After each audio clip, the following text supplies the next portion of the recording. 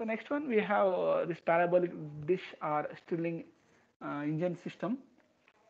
So here we can see that one more diagram which I was talking about, which includes your condenser here. So just I will explain that, and I'll come back to this diagram first. So here the solar dish, the major part of this system is there are three parts we can say. One is your radiation collection from the solar dish concentrators, and we have a power conversion unit which can convert a power individually or collectively if there are more number of panels are there.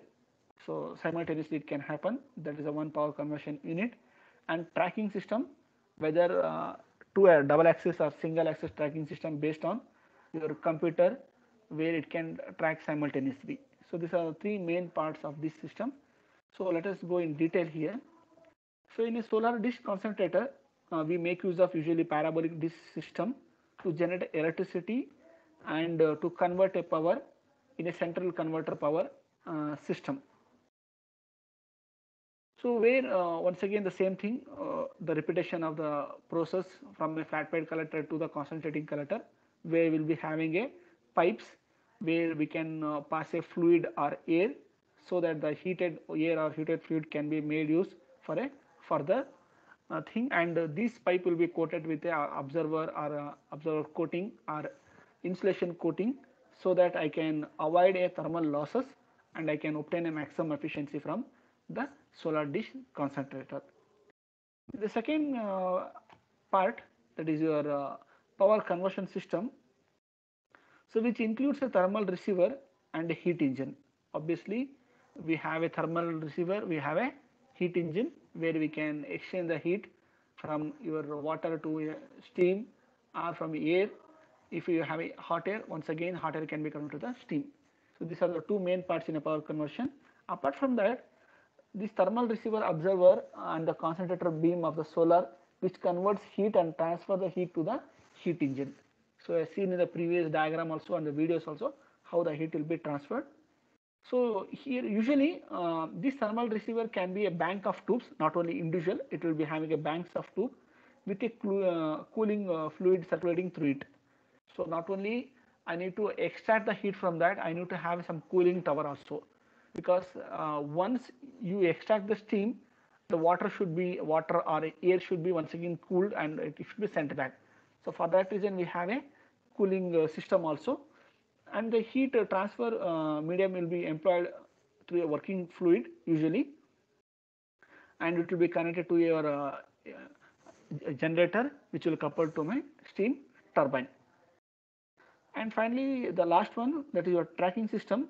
As I mentioned, your parabolic dish system uses a computer to track sun and concentrate the sun rays onto the receiver located at a focal point in the front of the dish, because we are using a parabolic dish here. So basically it's a focal point, it's not a focal line, it's a focal point here. In some systems this heat engine such as Stirling engine, it is linked to the receiver to generate electricity sometime, or sometime we make use of this water or air for a space heating or for any other application. So where we can obtain the temperature of 1000 degrees Celsius once again here, which has the highest efficiency of conversion solar energy to the electricity energy. So efficiency is higher in terms of conversion of your solar to the electricity energy.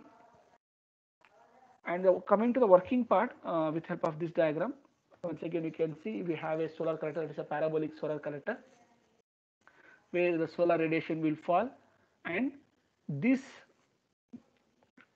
fluid will be passing through the solar panel. It's a line focal.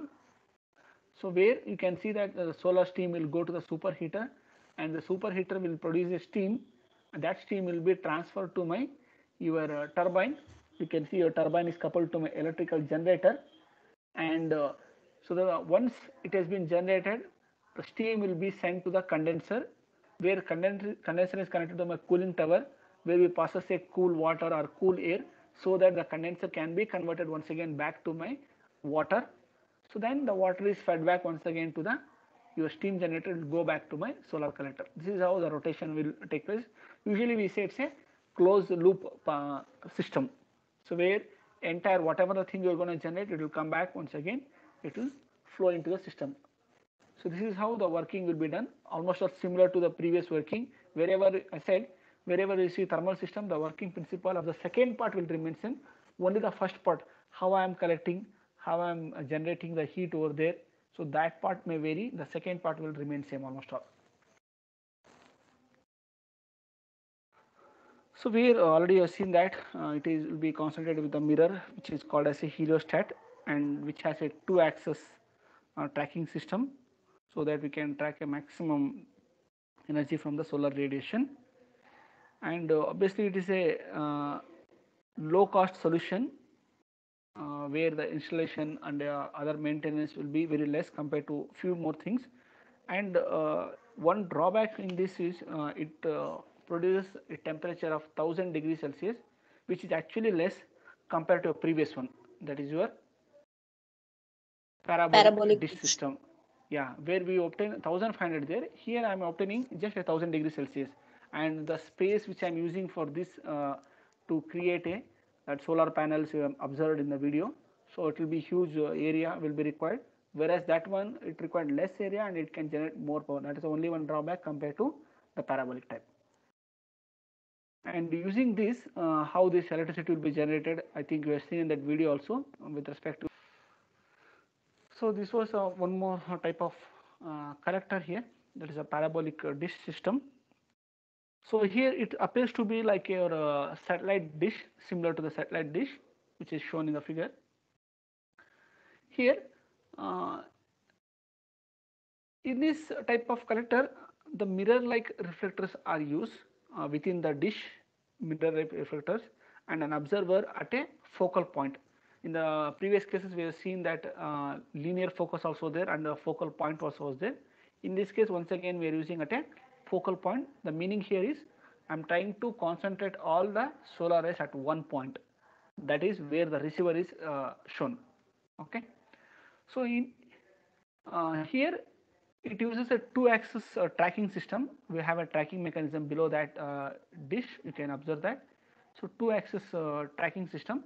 So what is the reason of two-axis here? Because uh, it concentrates solar energy onto the receiver located at a focal point of the dish. To do that, throughout a day it try to concentrate the radiation which is going to fall on my dish. And the dish structure is made such a way that it can track fully the sun from morning to till evening uh, through a beam in the thermal receiver. So with the help of this two-way tracking system, throughout the day I can track, and all the rays which is falling on the your dish which can be concentrated at a receiver focal point. So here the receiver observer which will gonna observe the solar radiation which converts thermal energy into a circulating fluid. So wherever we get a thermal energy, if you pass any fluid there, so we can convert into the thermal energy, converting into steam or making use of water, heat water directly. So this thermal energy can be either converted into, as I mentioned, electrical energy also. I can make use for generation of electricity using your uh, steam turbine coupled to a generator, that can be done. And also we can transport this hot water through the pipes to a central power converter station also. I can have a direct thermal turbine over directly near to the your parabolic dish, or I can correct together. If we have more number of dishes, I can transport all this water through the pipes to a center converter system where we can convert to a electrical energy or thermal energy. So this parabolic dish system can achieve a temperature of 1500 degrees Celsius. So it achieves very high degree Celsius because the receiver are distributed throughout the collector field. So, so whatever the rays will be distributed, so not even single ray can go useless, so that they made such a way that whatever the rays fall on the entire dish, all the rays will concentrate on the receiver. Because of that reason it has very high concentration ratio here. The CC ratio is also very high. In this system it has few advantage also compared to the previous the type of collector which you already seen in the concentrating collector. It is more efficient because it always points the solar radiation by two axis tracking mechanism. That is the one advantage. The second one, as I mentioned, the CC ratio is from 500 to 2000 CC ratio, that is a concentration ratio, and highly efficient at thermal energy observation and power conversion system. So if you convert to thermal energy, or if I am converting to the electricity, the efficiency will be higher side because the temperature which obtained from this will be 1500 degree Celsius.